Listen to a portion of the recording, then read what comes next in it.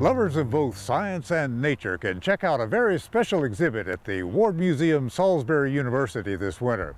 One that'll have you remembering those scientific illustrations in your high school textbooks in a whole new way. The exhibit is called Scientific Illustration, Artistry in the Age of Science, and we can say from experience that it's an eye-opener. It runs through May 14th, and it's also a bit of a history lesson. The early illustrations begin in the 1700s and proceed through the 19th and 20th centuries right up until the present day.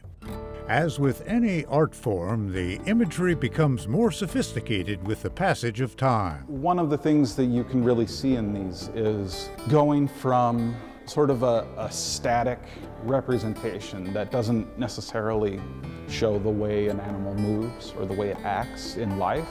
Whereas when you move up into the Audubons, that was one of the things that he was really known for, is capturing the sense of movement, the way that the animal actually acts in nature. Jackson Medell is one of the driving forces behind this exhibit, and we wanted to know how the art of illustration is different from photography. One of the things that illustration can do that photography can't is represent concepts or things that are invisible to the naked eye.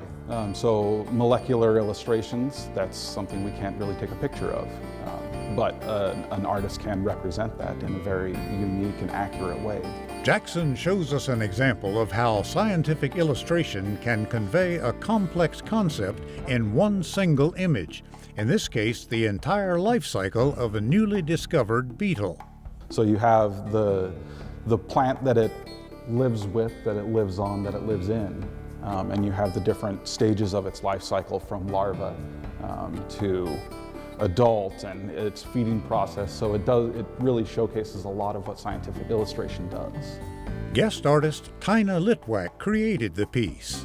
I'm a scientific illustrator. I work for the Department of Agriculture, but I work at the Museum of Natural History. And I've been an illustrator mostly in entomology, but a lot of other subspecialties also, for about 35 years. So I've been at it my whole career. It's a technical field. It's not just making a picture. You're depicting something that is what you're seeing and trying to communicate, record that and communicate that, or you're communicating scientific concepts, things that nobody's ever seen.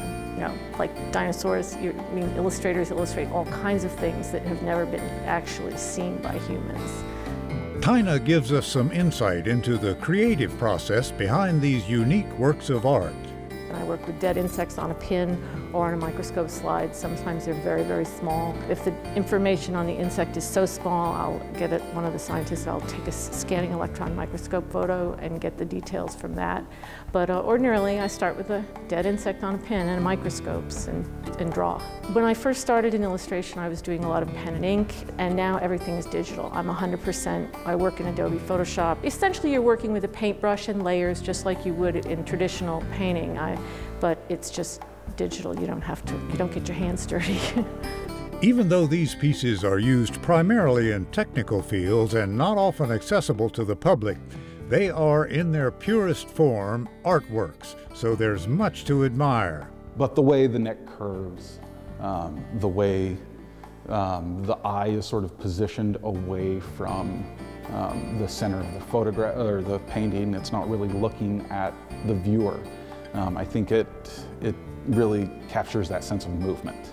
These are two new species of fly. I find what goes on structurally in an insect really interesting, and it's just beautiful. And I've always liked drawing that. I was interested in it when I was a kid. I'm still doing the same job 35 years later, and I still like it. So.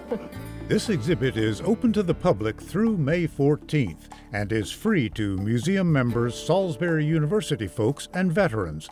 Others can pay a modest fee, which is nothing compared to the enjoyment we know you'll get from it. So catch it while you can. These amazing works are truly in a class by themselves.